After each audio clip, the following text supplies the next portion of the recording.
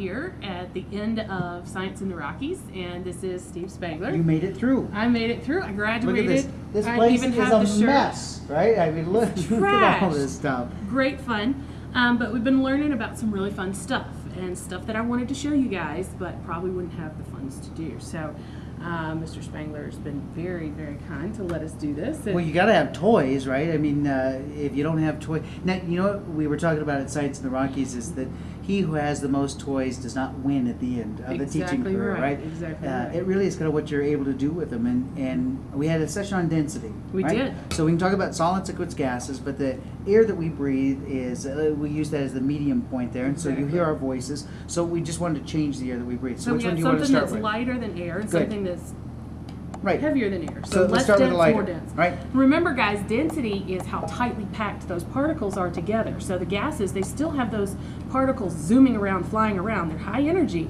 But this one is a lot less tightly packed. This is more tightly packed. And this is fun, all right? All right. Bet you can guess what this is. Bet you can guess without a problem at all. We're just kind of holding it here like this at the very end. Even without tying it off, you probably know what this is. It's just kind of floating up, so we definitely know that this is lighter than air. It's less dense than air. All right.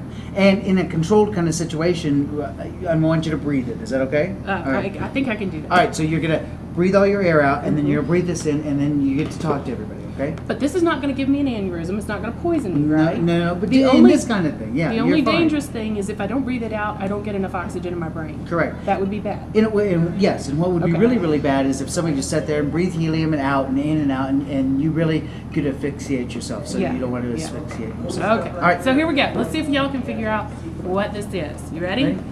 Okay, blow out and breathe in. So this is about 6 times lighter than air, right? Yeah, and exactly. as it's passing past my vocal cords, it changes the pitch. I love that. I'm going to save my... Ooh, I'm getting a little lightheaded, but notice how it's it's wearing off. Because I'm breathing in, that air that I'm breathing in is a lot heavier. It wants to sink to the bottom of my lungs. And the helium that I just breathed in wants to come back up and out. And so now I'm normal.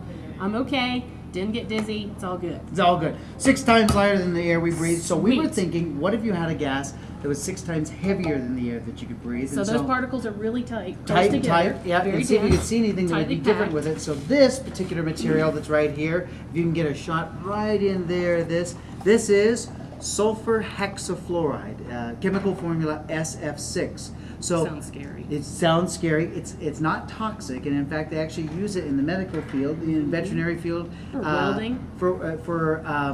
So they don't want an arc between the electrical, like a high voltage kind of area. So they don't want to. So they'll put a room filled with SF6. All right. So in small little quantities, we should have some fun with it like this. So go ahead and put that on top. Good. Right.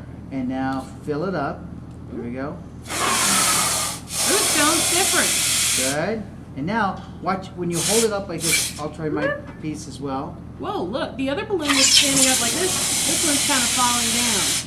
All right, so this one here, look at this one. It's see how it falls down? Yeah. 6 times heavier than the air that we breathe. So a lot more tightly packed. Yep. And in our lungs, if you exhale and inhale, all of that air is going to go in your lungs.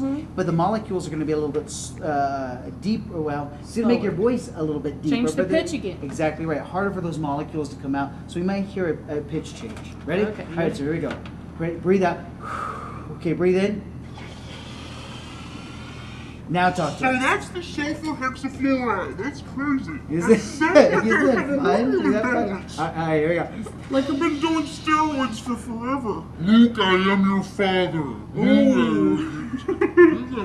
That is quite weird. All right, ready? Breathe in. Breathe out. Oh, we can't waste it. No, I know. Breathe in one more time.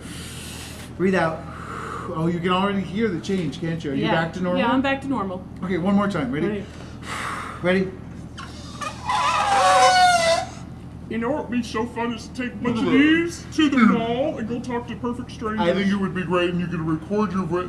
What a great way to be able to do this. You got to finish up the podcast just like this. It makes me a little bit dizzy. It's part of the one of the things with this gas is you've got to really blow it out because it wants to settle because it's so dense. It wants to settle at the bottom of your lungs. It's taking up space that oxygen normally takes up.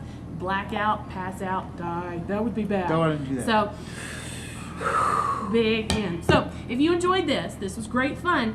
But you know what? There's a website that has tons of videos, tons of fun stuff that you can try at home. SteveSpanglerScience.com. Absolutely. Go there. You can see every kind of cool thing you've ever wanted to see. Stuff exploding, all kinds of cool stuff. So science rocks. Thank you. That was fun. That was a little brief. I feel good now.